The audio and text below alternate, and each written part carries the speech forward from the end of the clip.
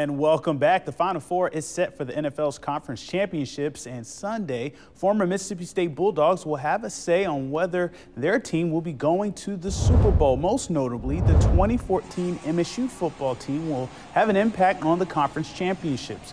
5 players from that squad will play on Sunday. Chris Jones with the Chiefs and 4 of his college teammates are on the Packers. Preston Smith of the Packers, a member of that 2014 squad, talked about playing with his old teammates at the highest level. It's pretty cool, man, to be on the team with some guys from college, especially from that 2014 season, the best team in Mississippi State history, in my opinion. It's pretty cool to see those guys in the league because it was a lot of hard times there. We had a lot of tough workouts and a lot of tough games, and there was a lot of hard-fought battles that we won and a lot of hard-fought battles that we were in, even if there was losses. And we stuck together, and a lot of guys, we prevailed and we worked hard to get to where we at in the league and while we was in college also.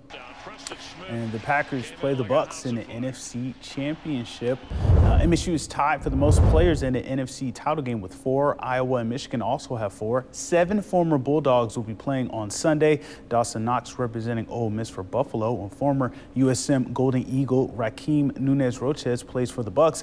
Damian Wilson, a former Alcorn State Brave, and Heinz CC product Shavarius Ward with the Chiefs. And